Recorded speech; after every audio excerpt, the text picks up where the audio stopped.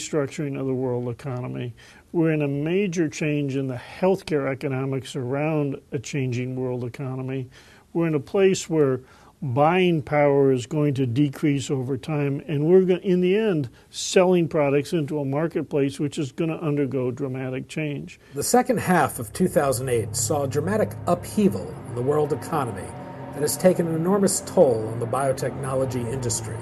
Few have had a closer view or have greater understanding of this historic shift than Steve Burrill. If you look back over that roughly 40-year period, most everything has been the same.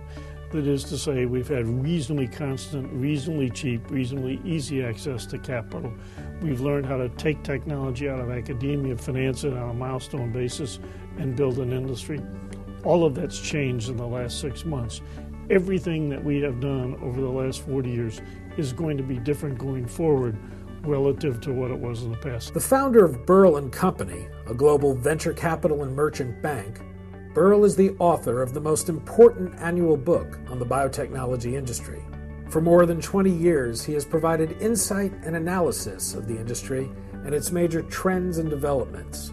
In the process, he has become the most authoritative voice on the subject. So in the past, I've largely written a book to kind of chronicle the year that's passed and give some insight into the year in the future. This year's book has a little more of how to do it in it, a little more if you're the CEO today, what are the things you need to be aware of? Because of the enormity of the sea change, I spent a lot more time trying to say, what is that sea change and what is the implication of that sea change? Kind of a once-in-a-lifetime opportunity. We don't expect this will ever happen again. It's never happened before. And so there was a moment in time that we had to kind of drop back and say something really big has happened. What does it mean to this industry? Regarded by many as the most comprehensive resource integrating science, finance, politics, policy, innovation, and globalization. The book features more than 300 charts that analyze the trends and developments at more than 500 companies. It delivers perspective to help guide executives and investors in the development of strategy and tactics for the difficult times ahead. People have to understand the context of change.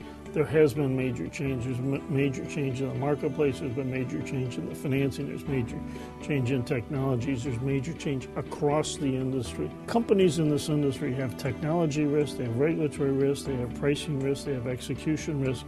You as an investor should understand where you are in that spectrum of risk, where you want to be and what do those companies have, and this will be a tool that will help you better understand that.